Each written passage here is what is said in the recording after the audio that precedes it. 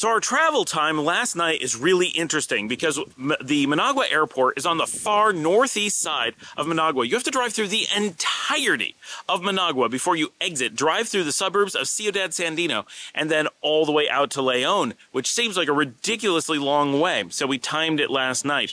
We managed to pick up Paul and get home. Now, this is about 3 o'clock in the morning. Well, I guess it's more like 2 o'clock in the morning, arriving closer to 3 o'clock in the morning.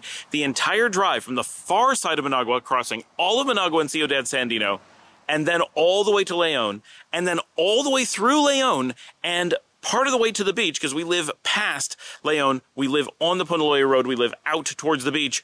That entire trip with all that extra stuff in there, 70 minutes at night with no traffic. Absolutely no traffic. Like it couldn't be better, right? Good visibility, zero traffic, but that was amazing. 71 minutes airport to door.